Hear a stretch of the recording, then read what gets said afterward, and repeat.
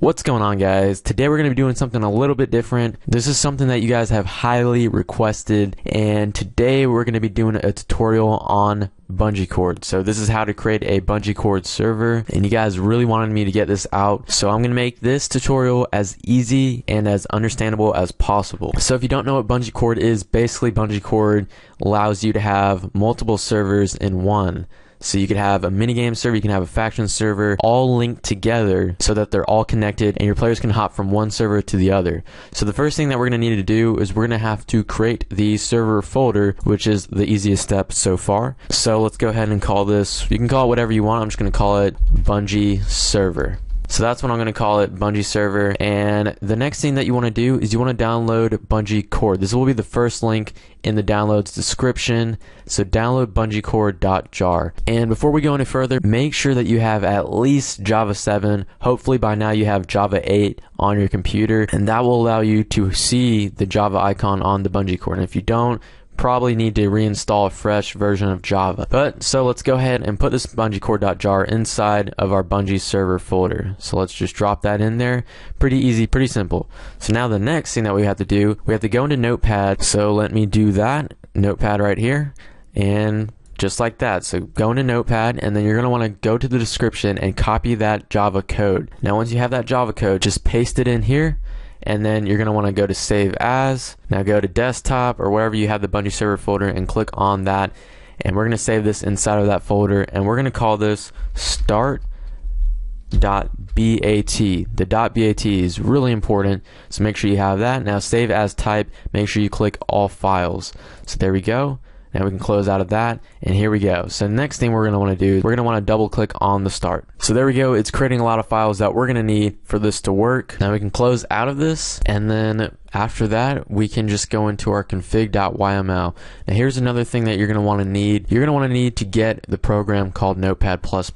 Now if you guys are subscribers of my channel, you probably already have this because I say to get it in a lot of our videos, because it's just something that's really helpful and saves you a lot of time and stress. So get Notepad++, it makes everything a lot easier. And after you have Notepad++, just right click on the config.yml and you should see edit with Notepad++. Now click on that. So here we are. Alright, so let me explain something else. First of all, what BungeeCord is. BungeeCord is basically like a cord. It connects two servers together. So in a little bit we're going to create two server folders, for example like minigames, and then the other one could be factions, and those will be two servers that will be connected by BungeeCord. So we're just setting up all the connection and all the information that we need to do before we actually create those server folders.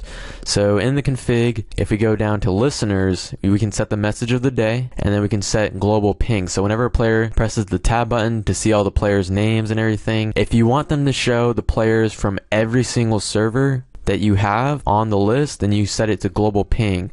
But if you want it to only show the players in one server that you're in, so like only the faction server, then you would set that to server. But it just depends on what you want. Okay, now down here at host, we're going to want to keep all the zeros the same, and then we're going to want to change this to something familiar, which is 25565.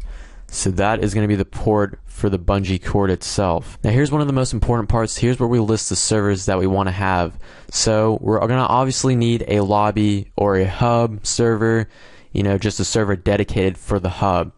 So this is called lobby. You can change it to whatever name you want. You can set a message of the day for that server, and then you can leave this as this, but you want to change the port number. So the port number at the end, you can change it to something else. So I'm just going to go with 25566, and then the next server is going to be 25567. So to create a new server, or to create like a new text for the server, just select everything, hit Control C to copy it, and then enter a new line. Make sure you, okay, this is really important.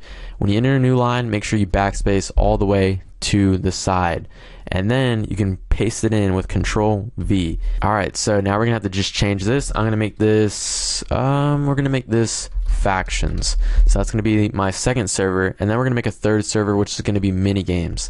So of course we have to change the port number. I'm gonna make it 25567, and then we're going to do the same thing, enter a new line, backspace, and then paste it in again so we can change the name. So I'm going to change this to minigames. Then the next one is going to be 25568. 8, not 9, 8. Okay, so there we go. Okay, now up here at IP forward, make sure that this is on true. If you're running into a problem, then that's probably what it is. And then online mode also has to be true. Now for BungeeCord, this is the only time that online mode will be true, because our other servers and the folders for our other servers will be set to online mode as false. Okay, so now what we can do, let's go down here, make sure your fallback server, so if they ever get kicked or anything, they'll fall back to the lobby server, which is very useful. So make sure that that's on lobby, default server, make sure it's on lobby, and we can pretty much save everything as it is. So click the save button, exit out. Now what we want to do is we want to create a new folder. So we're just going to call this BungeeCord, and there we go. Now drag everything else inside of the BungeeCord folder. So there we go. Now we have everything in the BungeeCord server, and then everything else in this folder are going to be server folders itself. So the faction server folder, the minigame server folder, and the lobby server folder all will go here. So let's go ahead and we can go ahead and create either all those server folders right now or just create one. Let's just go with one, and let's create the lobby folder first. Okay, so now what we have to do is we have to download a Spigot.jar file. Now you can go with whatever version you want, but right now the current latest one is 1.8.8 that they have on the website. So make sure you download whatever version you want. Probably best to go with the latest version, but it's up to you. So I have the Spigot 1.8.8.jar. Now we can drag this into our lobby server folder. So this folder right here is just as if you're creating a normal server. You know, you have all the files, you need to start it up, and then this is just one server. So we're gonna have two other servers, but this is one. So now that you have that in there, what you're gonna want to do is you're gonna rename this to Spigot. So just like that, Spigot. And then what you want to do now is we can go back to the Bungee server folder, go into BungeeCord, and we're going to want to copy the start.bat. So click it and then press Control-C to copy, go back to the lobby folder, and then paste that in. And now we can click on Edit, and then you're going to want to change BungeeCord to Spigot. So now it should read Spigot.jar. Now go ahead and save that. Now we can start it up. So double click on it, and it's going to do its work. Okay, so now of course we have to agree to the EULA in order to run the server. So we press any key to continue.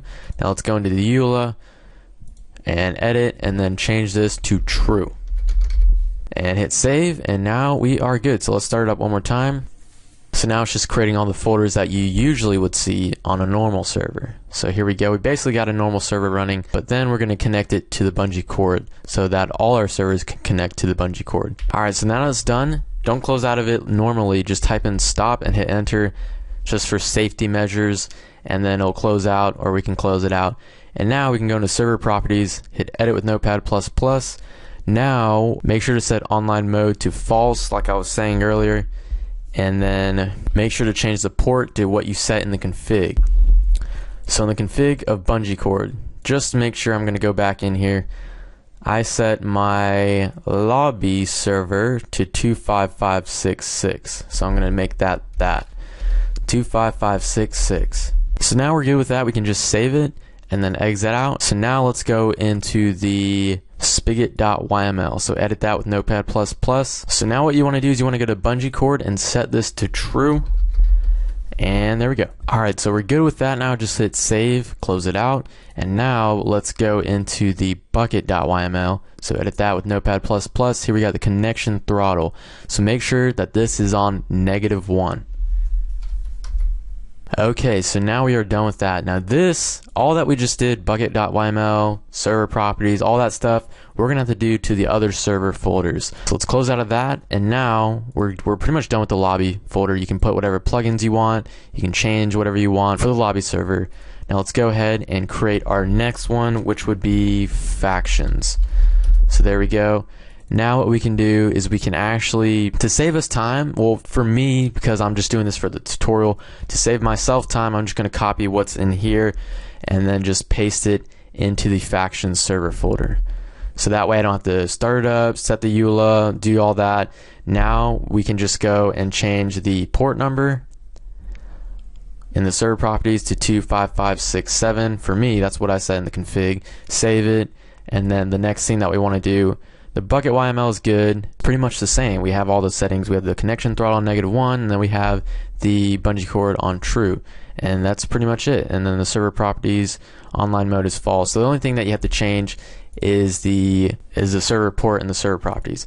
So now we're going to create our last one, which would be mini games. We're going to go in here, and then we're just going to do the same thing. Just paste it in there, and then change our port number inside the server properties. So here we go. Server port 25567 was faction, so 25568 is mini games. There we go. So we're pretty much done. You guys can put any plugins that you want in a certain server, do whatever you want. It's all up to you. Okay, so now that we got everything set up, what we want to do is we want to have every single server running. But first, obviously, start up BungeeCord, and then once that's up, pretty sure it's up, then we can turn on the faction server. So have that there. Then we can turn on the lobby server. And then the last one, minigame server. So that's what you have to do. You have to have every single server folder and every server running. And of course, start up the BungeeCord one first. So there we go. Once everything is set, we can direct connect or add our server and type in localhost. Localhost will automatically connect us, and we can just hit join. So we're logging in, and it's going to bring us into our lobby server. So let me maximize this real quick. So yeah, we're pretty much in our lobby server right now. If we were to type /server, then it says we are currently connected to lobby. So perfect. Everything is working according to plan right here. So we may connect to the following servers at this time. So we can actually just click on the factions or the mini games. We're already in the lobby, and which is pretty cool. It shows how many players are currently connected to that server. So this is one of the commands that your players can use. So I'm going to connect to the factions just by clicking on it. So that is pretty cool. And obviously the world looks the same because we copied and pasted. Well, that's what I did. Of course, I wouldn't recommend that you guys do that. I'm pretty sure you guys have your own custom worlds. And if you want to check out how to import a world that you may have downloaded or you may have brought from another server, be sure to check my Multiverse Core tutorial out. That's going to help you out a lot. And yeah, but that's besides the point. So now let's just connect to the minigames one just to show you that the minigames one is also working. Bam, there we go. So pretty cool. So the next thing that you want to do is you want to port forward. Now, hopefully a lot of you guys already know how to do this because it's been years that players have needed to port forward for other people to join their server. But if you don't know how, hopefully by the time this video comes out, I'll have a tutorial on how to port forward for your Minecraft server. But if not, there are thousands, I'm pretty sure there are thousands of tutorials on how to port forward, maybe even for your specific router itself. So maybe if you were to type in your router name and then search, how to port forward tutorial, then it'll even pop up with how to do it on your specific routers. So it's pretty easy, but I don't want to go too in depth and make this video even longer than it needs to be. There are a lot of tutorials, and yeah, so after you have port forwarded, you're going to want to go to ipchicken.com, and that is where you're going to find your IP address that you give your friends. And once you give your friends that, you can tell them to add a server, call it maybe friends Bungee server. I'm just going to call mine Bungee server, and then they can paste in that IP address that you give them from ipchicken.com.